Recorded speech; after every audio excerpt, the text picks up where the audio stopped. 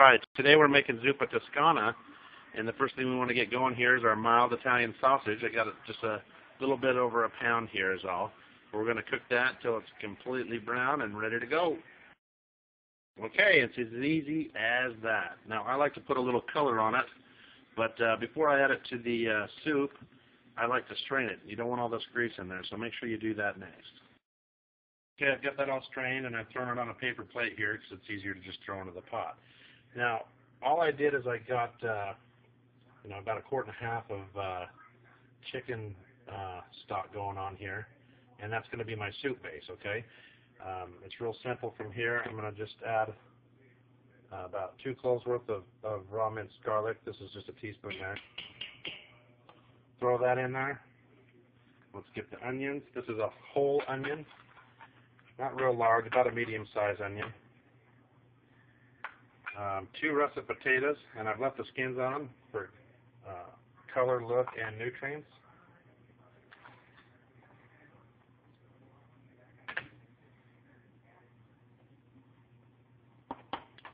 And then, of course, the Italian sausage. We'll put that right in.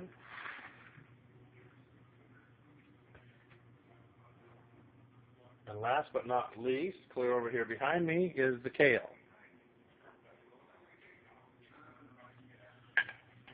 And that's about 2 cups worth of kale.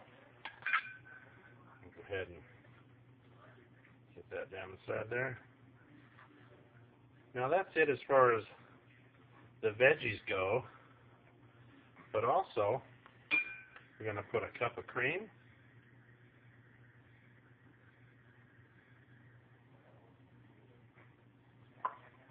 And this is optional, but I love it. Some bacon bits. I'm going to go ahead and give that a good stir, and then I'm going to season it a bit. Okay, there we've got a good stir on, very incorporated. Now, as far as the seasoning goes, you don't need to attack this with any salt. Leave the salt out because the stock will already be flavored enough, as well as adding that sausage. You add salt at this point, you're going to overpower it and you're going to kill it. But we're going to add some pepper. And this is optional. You don't have to do this, but I like to add some Italian seasoning, which has several different ingredients: thyme, sage, marjoram, rosemary. What's the 5th one? I'm not remembering. Anyway, doesn't matter. I like to mix that up there a little bit and let this sit here on the stove for about 20 minutes here till those potatoes soften up.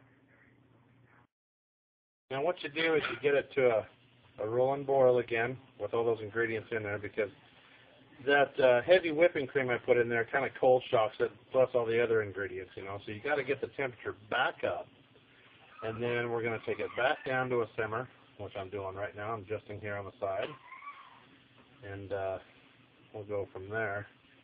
But those onions will season this and flavor it up real good. And the potatoes, as soon as they get soft, we're going to serve it up here. Looking good. All right, let's take a look.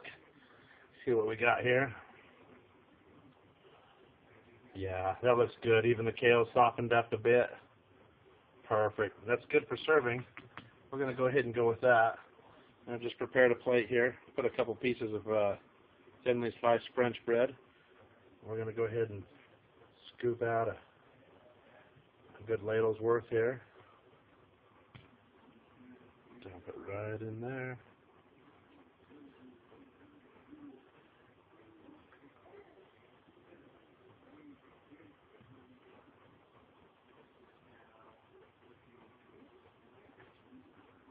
And there you have it.